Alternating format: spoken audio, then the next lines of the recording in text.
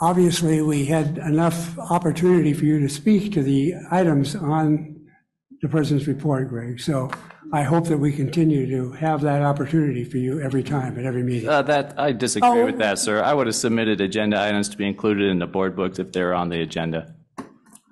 We're going to move on to the NIC Foundation report. There isn't one. This foundation did not meet this last month.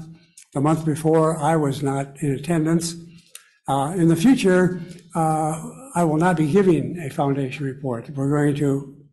There's no need for that. The foundation is a separate organization, and things that are happening at the foundation can be shared by the president. They have plenty of voice already.